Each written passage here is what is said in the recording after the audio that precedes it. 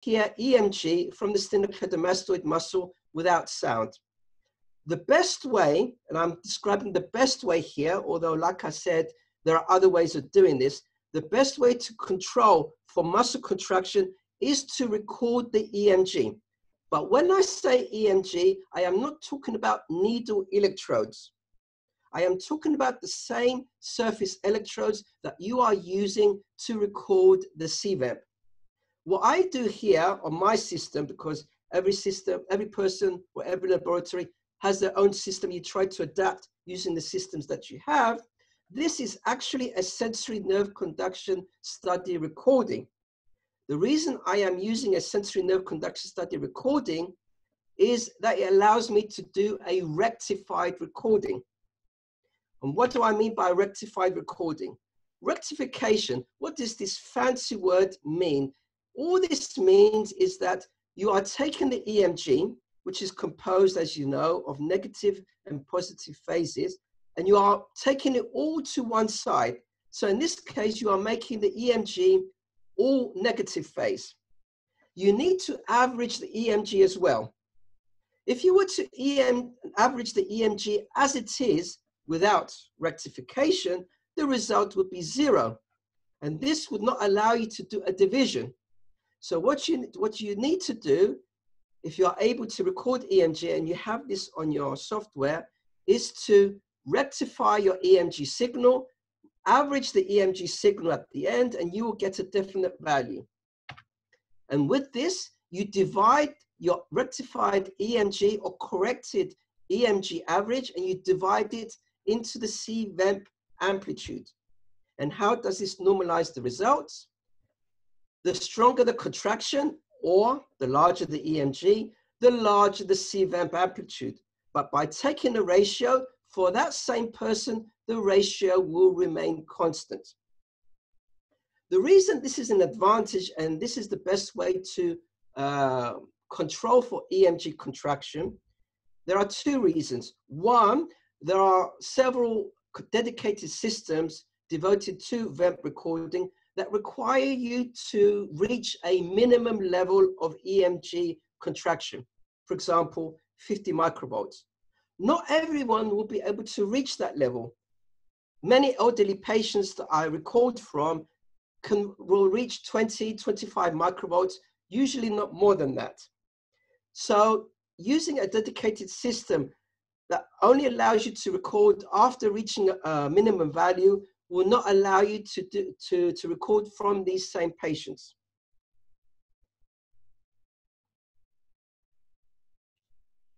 And the other reason, again, with regards to elderly people, is that if I take a step back, there are many publications in the literature that mention the fact that it is not possible to record from the elderly. Take my word for it, in all elderly patients that I have examined up to now, where you expect a VEMP, I get them on every occasion. The trick with regards to the elderly and with some other patients as well is that you do not need too much contraction. A minimum level of contraction is enough to get a VEMP response. So in an elderly person, if you try to get them to contract to, for example, 50 microvolts, because that's what the system asks you to do, you will fail in most cases because most people, especially elderly people, cannot reach that level. But if you can get a minimum amount of contraction, you will still get a VEMP because you will be able to record a ratio for that patient. And when I say minimum amount of contraction, in all patients, as I do my studies when the patient is in a lying down position. I ask the patient, lift your head up from the pillow so that you just about do not feel the pillow below your head. That is enough to get a very good VEMP response. And I'll show you some examples of that, not only in this lecture, but in the following lecture, where I'll be talking about clinical applications. And here I show why it's important to monitor EMG. So this is an example of a patient. CVEMP recording from the left ear and the right ear.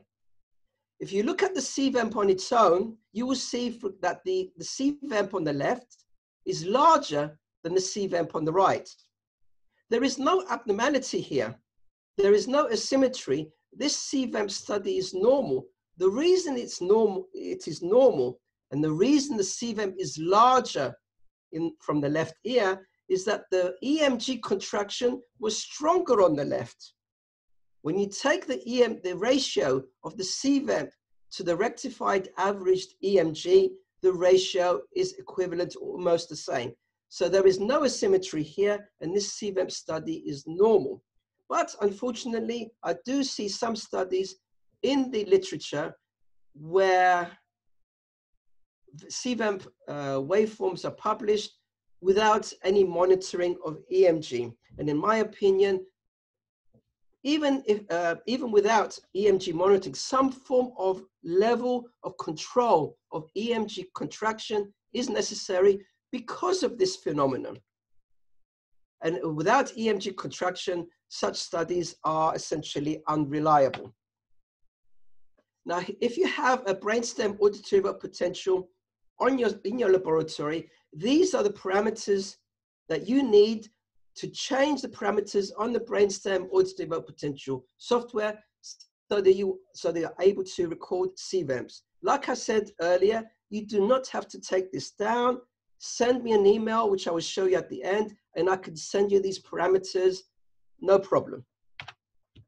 And we published together with an international group, including Toshimura Fushi from Japan, Faith Akin from America, and James Colbach from Australia. And we published this, I believe it was 2014, a few years ago, where we detail how to correctly and homogeneously globally perform CVEMPs on a global scale.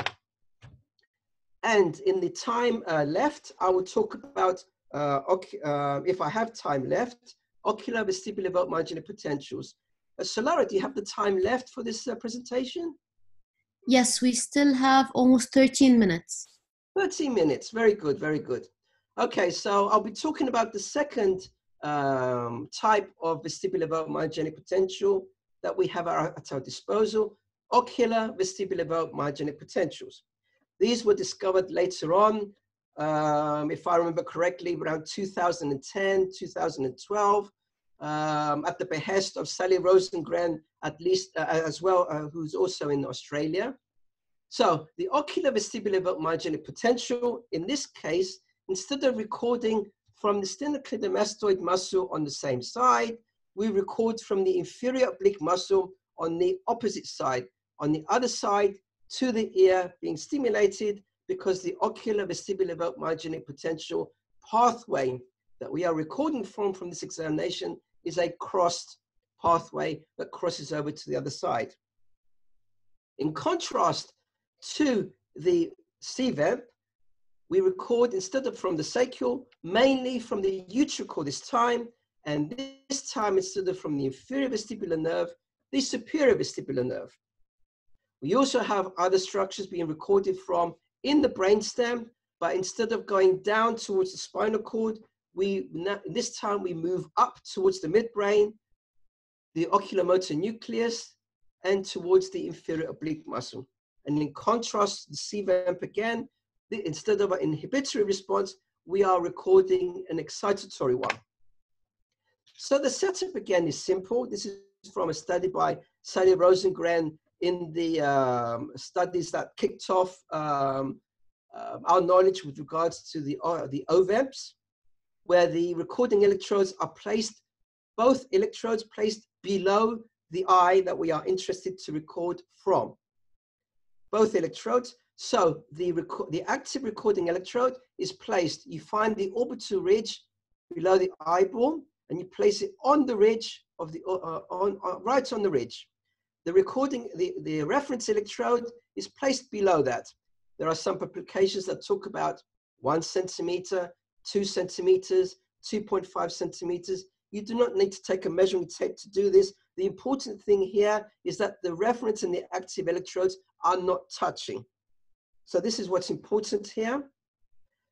Again, I emphasize here that this is the setup used by those in the vestibular field recording from recording OVEMPs with both electrodes below the contralateral eye.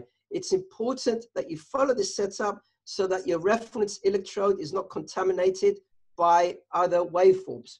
Other places on the head, if you place the reference electrode, for example, on the chin or on the forehead, you will likely pick up responses from the other side, the ipsilateral side, because there are waveforms being produced from the ipsilateral side as well, and you will not get a clear response that you know will be solely attributed to the ear that you are stimulating or you're interested in stimulating.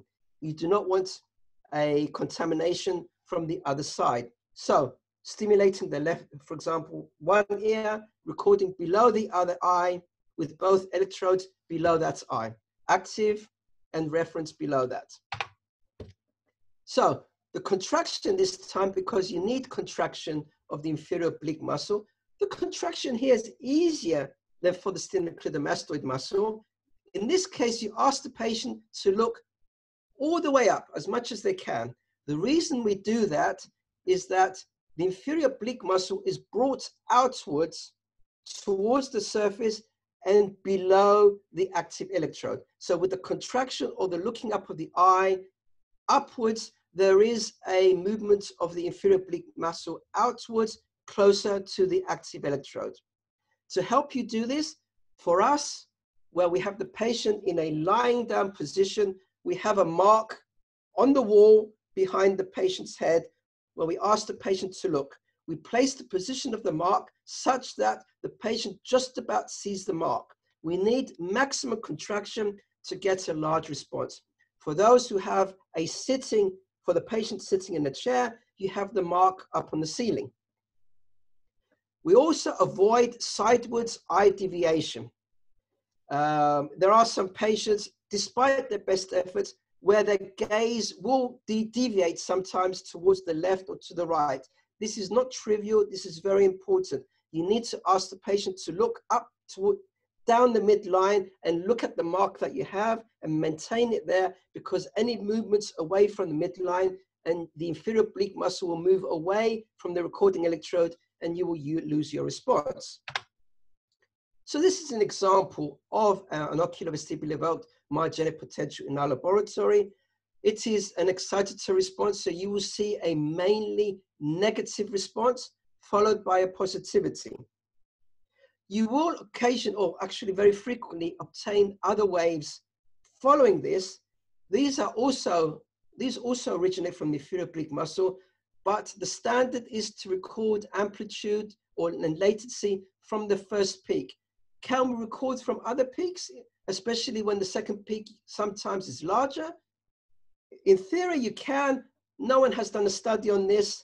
So as far as we know, we always record from the first peak. Is it possible to record from the other peaks as well? Possibly, but no one has done a study on this yet. There is no need to record EMG. The reason being is that the reason given is that this is an excitatory response. Could you record EMG to make sure that you are getting the best EMG response? You could, but again, no one has done a study on this. So from what we know up to now with regards to the literature and how to perform OVEMPs, you simply record the waveform as it is, recording the amplitude as it is with no normalization, no EMG, parallel EMG, just record the response as it is and ask the patient to look up as much as they can.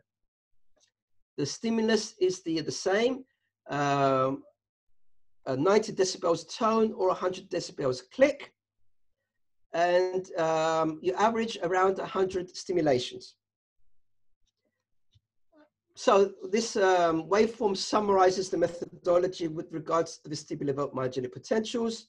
Sound stimulation is used to stimulate the vestibular system because of the close proximity of the otolith end organs to the oval window, either tones or clicks. Tones, 90 decibels is enough. If you only have clicks, you need to use at least 100 or better 110 decibels above average hearing threshold. Recording is performed from the tonically active muscle. The ipsilateral sternocleidomastoid muscle for CVEMPs will record mainly sacral function and its pathway through the brainstem, and the contralateral inferior oblique muscle, or OVEMPs, recording mainly utricular function. And as promised, and I will give this email at the end of my second lecture as well, which will be very soon, where I'll be talking about clinical applications of VEMPs. So this is my email. Like I said, you can send me your waveforms if you like. I can give you further tips as to how to better obtain your responses. And if you would like a PDF copy of this presentation, together with the parameters, I don't mind. I can send them to you, no problem. So this is the end of my presentation. And if allowed, I can accept questions at this point. We have 4 minutes. I think we can take 2 questions, or depending on the questions. Okay. No question to now. I think most probably you're gonna cover this in your, I have a question regarding montage for VEMP, if possible, VEMP.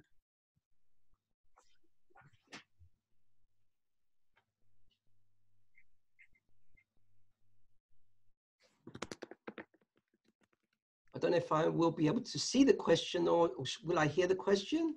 It's about the montage of VEMP. Yes. What's the question? The montage. How do you place the electrodes?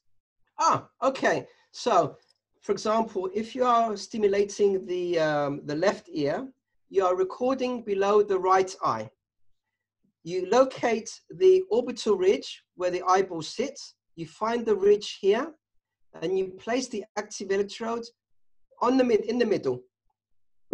Again, this is all surface recording. So in the middle, below the pupil, as the person is looking forward, the reference electrode is below that. Like I said before, there are some publications that talk about 1 centimeter below, 2 centimeters below, 2.5. As long as the 2 electrodes are not touching, it doesn't matter where you put it, as long as it's close, but not touching, so there's no shorting. The ground, again, can be either on the forehead. I usually put it on the forehead, the ground electrode. Some papers place it on the sternum, close, but not too far down, close here. That is okay. But my habit is to place the ground electrode on the forehead. I don't know if you can hear me, but we have a question regarding children and normal value for age. Yes. Personally, I know that CVEMP can be done as early as 6 months, but OVEMP, I cannot personally do them before 2.5 years, 3 years. It's hard for them to understand what I'm trying to say and keep their eyes focused. What is your experience? Unfortunately, I don't have much experience with children due to the nature of our institute. We see mostly adults. I could see children, although I haven't tapped into that patient population left. Clearly, vestibular myogenic potentials is important to do in children, not only with regards to imbalance that you might see, but there are many publications in the literature that talk about delay in psychomotor development when there is vestibular dysfunction. So it's very important to do VEMPs in children as well. I would like to, and I'm sure very soon I will do, although my cases are predominantly adult. But the principle, like you mentioned now, is the same. The question there is how patient you are and how cooperative the children are, how you are able to grab their attention. Okay, we're less than a minute before ending, so we'll see you again in 20 minutes for part 2. Okay, thank you very much. Look forward to seeing you soon. Thank you.